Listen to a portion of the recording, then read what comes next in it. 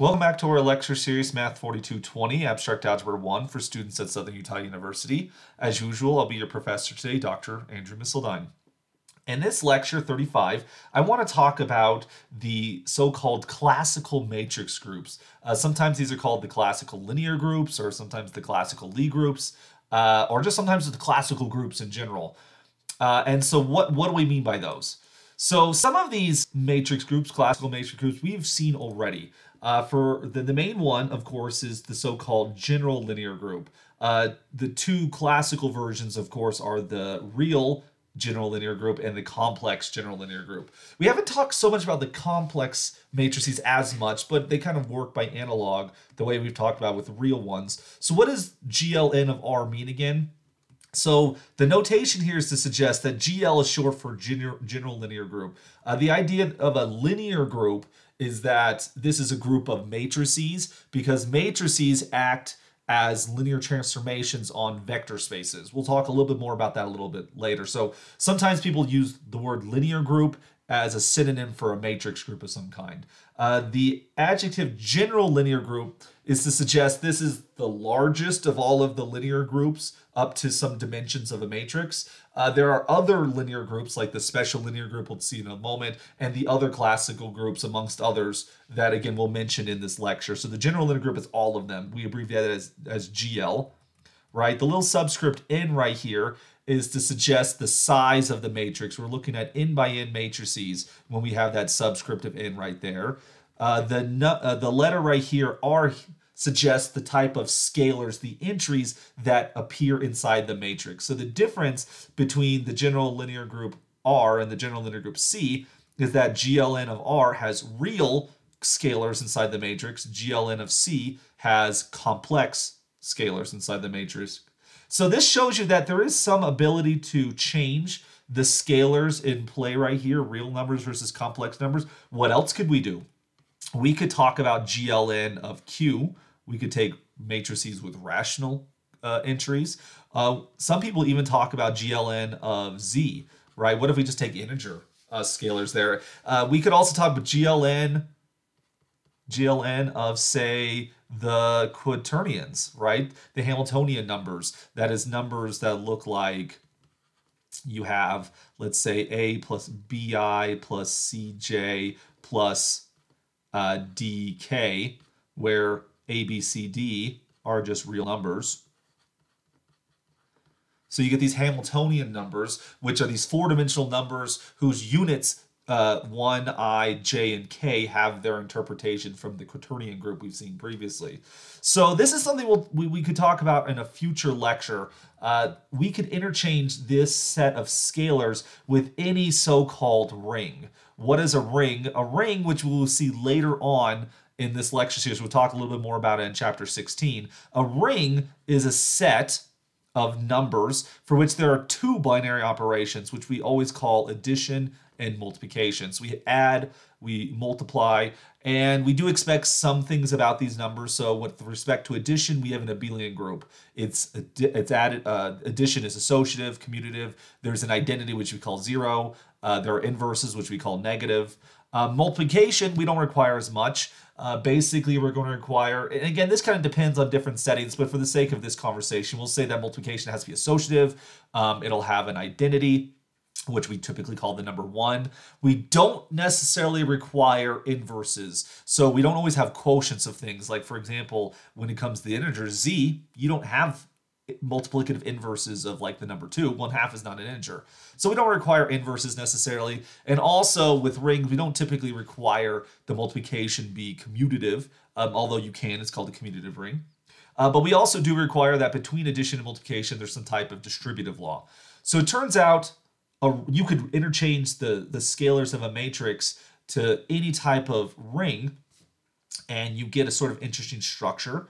And we could talk about, and so then the general linear group would be the set of non-singular, that is the set of invertible matrices with that scalar in there. So when it comes to GL, like let's say GL2 of Z, for example, right? This would be 2 by 2 integer matrices with inverses. You have to be careful because if you look at something like this, 0 or 2, 0, 0, 2 or something like that, this matrix doesn't have an inverse inside GL2Z because the inverse would be 1/2, 0, 0, 1/2, right? So this matrix would not belong to GL2Z, but it would belong to like GL2Q, for which these are rational numbers. So the existence of these numbers depends on whether its inverse also belongs to that family or not, okay?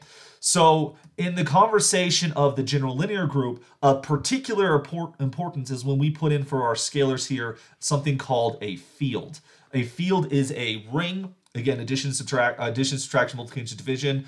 Addition, multiplication are both associative, commutative. They have identities, which we call 0 and 1. They're both have inverses with the exception of 0. We don't require division by 0. So a field is a number system that kind of acts like the real numbers. We can add, subtract, multiply, divide by the usual rules of associativity, commutativity, distributive laws, things like that. We'll talk about more about fields later on in this series when we get to chapter 16 as an example. But to really capture the ideas of linear algebra, you just have to replace this scalar with any field. R and C, of course, are the classical fields.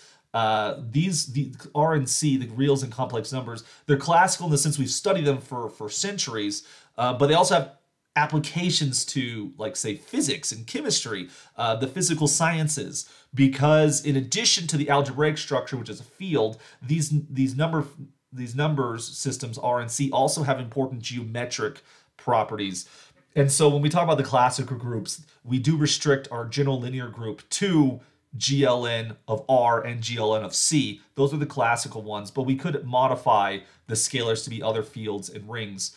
And in particular, when we study the simple groups, simple finite groups, we've seen a few of these already in our lecture series. So we've seen, for example, that cyclic groups of prime order are finite simple groups. We've seen that the alternating group, as long as the degree is 5 or bigger, is a finite simple group. And it turns out, with the exception of like 27 so-called sporadic groups, every other finite simple group is a so-called group of Lie type. So I want to give a little bit of explanation what that means, for example, for a moment. In group theory, there's an important family of groups which we call Lie groups, which Lie groups, it's named after sophist Lie. I think that's how you spell his name. I hope so. Anyways, Lie groups are named after, were named after Lie, of course. But a Lie group is a combination of basically you have algebra, you have algebraic structure since it's a group, but you have also a calculus structure in play here. Or without going into all the details, we'll just call this, there's a geometry. For Lie groups, this should be a differential geometry, but again, I won't go into all the details of that. So when you look at your operations, you have your group with multiplication. What we require for a Lie group is that multiplication turns out to be a differentiable function. So what does it mean for it to be differentiable? It has something to do with the geometry. We also require that the inversion map be differentiable. And so these Lie groups have been extremely important. For the most part, these Lie groups, of course, are going to be infinite groups. The geometry, the calculus kind of requires that it be an infinite group. And so we want a group structure that's compatible with the geometry in play. And that's what makes these two groups in particular so important. These are our classical Lie groups. These are sort of like the prototypes, I should say the archetype of all of the classical Lie groups out there. And their applications to the physical sciences, I cannot even begin to emphasize how important they are as group structures. But to give you a little bit more idea what I mean by this Lie group structure, if we take, for example, the set R to the 2 by 2. So by this, I mean 2 by 2 real matrices, and I don't require they be non-singular. This is an additive group right here. If we think of this just as an additive group, this is identical, this is isomorphic with the group of column vectors R4 with respect to addition. Now this right here is something you probably have seen, or something similar to it like in linear algebra or multivariable calculus. Again, multivariable calculus usually focuses on R3, but you could do four-dimensional space and talk about the geometry there. In terms of addition, these two groups are identical with each other. Okay, but unlike R4, R2 by 2, when you think of as matrices and not as column vectors, in addition to addition, you also have multiplication. This is getting back to that ring structure I was mentioning before. R 2 by 2 has something more. You have addition and multiplication.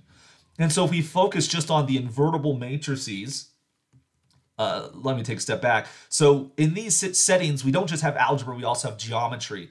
Addition is differentiable. Multiplication is differentiable. You've done things like this in calculus, particularly in multivariable calculus. You spend a lot of time talking about derivatives of vector functions and the like, right?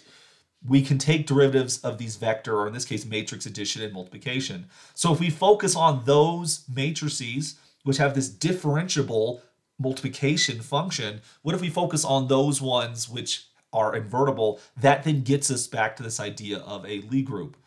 Well, the simple finite groups, like I said, with the exception of cyclic groups, alternating groups, and the sporadic groups, every other simple finite group is so-called of Lie type, which basically means it's a finite group analog of these differentiable groups, these so-called Lie groups. That is, in some regard, the finite simple groups behave kind of like subgroups of the general linear group for the finite analogs. For example, we could put a finite field into here. And again, that's a little bit of a stretch because you have like the projective linear, the projective special linear groups and such. But like I said, in some regard, the finite simple groups of Lie type are kind of like linear groups in some regard. But again, I don't want to say too much more about that right now. Just to emphasize here, the general linear groups are pretty important. Now, when it comes to the general linear group, a very important homomorphism is the determinant map, right? If we take the general linear group GLN, let's just say R for the sake of example here, and this sends us to the non-zero scalars, right? The determinant does this because we can prove that a matrix is non-singular if and only if its determinant is non-zero. This gives us a homomorphism because the determinant of A times B is equal to the determinant of A times the determinant of B. Since this is a homomorphism, its kernel will be a normal subgroup of the general linear group. Now that normal subgroup is called the special linear group. So we call that SLN of R. So it's important to realize here that SLN of R is going to be a normal subgroup of GLN of R. So the special linear group is normal inside of the general linear group. And that's also true for the special linear group with complex coefficients. It'll be a normal subgroup of the general linear group with complex coefficients. And so whenever you see the adjective special put in front of one of these linear groups, that typically will mean that we're saying the determinant is equal to 1. Because after all, the kernel of the previous map, the kernel can be those matrices whose determinant is 1. So that's what special typically means in this situation. And again, you can modify the real numbers with basically your favorite field or your favorite ring, and you could then talk about the special linear group over that ring, over that field, for which you would take the set of all matrices, non-singular matrices whose determinant is 1, where 1 is the multiplicative unit of said ring. Now, in the classical sense, we only talk about the real numbers and the complex numbers, and maybe in some situations we can talk about quaternions, but I don't want to say too much more about that right now. So so the general linear group and the special linear group, these are sort of like the two main families of the classical matrix groups. In subsequent videos, we'll talk about the orthogonal group, which is an important matrix subgroup of the general linear group over real numbers. We'll talk about the special orthogonal group. We'll also talk about the Hermitian group, the unitary group, which is an important subgroup of the general linear group with complex coefficients. We can talk about the special unitary group, and we'll see those in the other two videos for this lecture. The other classical matrix group, which we're not going to say much about, is called the symplectic group. The symplectic group is a little bit more complicated, and again, that kind of goes in the directions of quaternions a little bit. And so although it's an interesting group, because it's a little bit more complicated, and for the sake of time, we won't talk about that classical group, but we'll see the orthogonal and unitary groups in the next two videos.